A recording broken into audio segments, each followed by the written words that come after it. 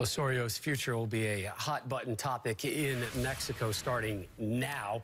Alexi, you've said throughout the course of the tournament, it's 50-50 whether he is still in charge at next summer's World Cup. And again, Mexico on target to easily qualify for the next World Cup. But what does this result do for his tenure? Well, if it was 50-50, I think it is 60-40 now. Which way? That he's not the coach next summer. I think this third-place game is huge. All right. I think it's really going to be interesting. And look, if you're going to change a coach, regardless if it's national team or club team, one, can you afford it? The money's not a problem. That's not a problem. Two, is there somebody better out there? And three, if you continue on, do you feel that it's heading in the right direction?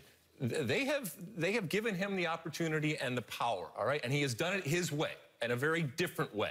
And if you believe that this is a way that's going to lead them to the promised land, and that's winning games like this and winning them next summer, then you stay the course and you continue on. But once again, I said, if you don't like Osorio, this is not the one to hang your hat on, this result. Because I do, to a certain extent, agree that they came back, they had opportunities, they had possession, it didn't go in the back of the net. This is a very different result than the 7-0 drubbing last summer.